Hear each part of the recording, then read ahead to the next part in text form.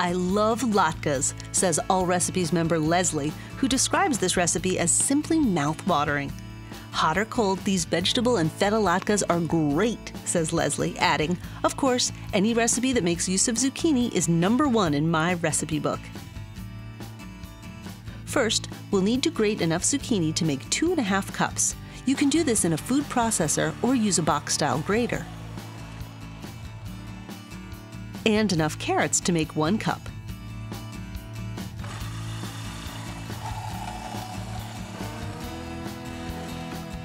Place the zucchini and the carrots in a colander over a bowl.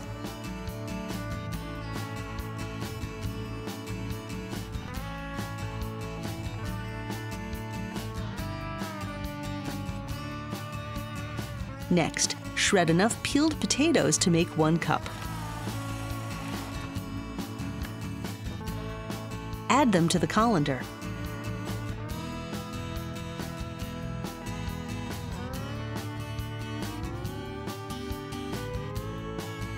Cover them with a cheesecloth or with paper towels and squeeze out as much moisture as possible. Sprinkle ½ teaspoon of salt over the vegetables to draw out the extra moisture. Let them drain for 15 minutes. Cover the vegetables a second time and squeeze them again. This will make for crispier latkes.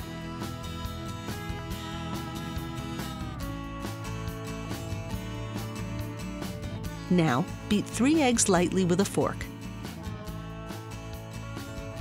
Add the drained vegetables to a mixing bowl.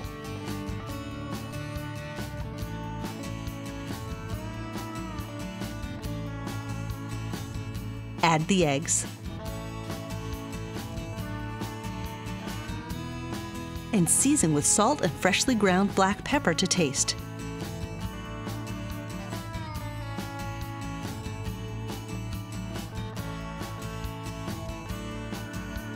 Mix everything together to combine.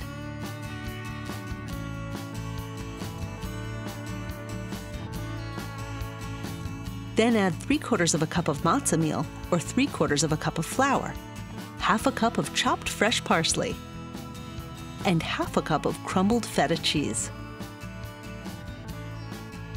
Stir until well combined.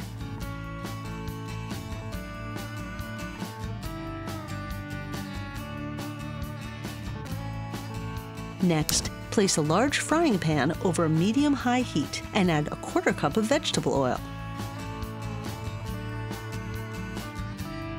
While the oil is heating, form the latke mixture into pancake-sized cakes.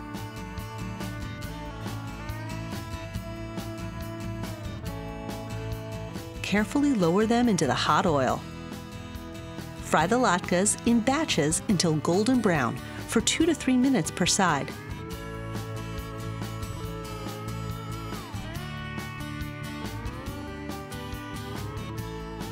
Remove the latkes to a paper towel-lined plate. And continue cooking the latkes, adding more oil as needed until all the batter is used. Serve the latkes hot, and if you like, top each serving with a spoonful of sour cream and a sprinkle of chopped parsley. Allrecipes member Babzil, who calls these vegetable and feta latkes incredible, says she served the latkes for lunch with a black bean and corn salad from the site, and they complemented each other very nicely.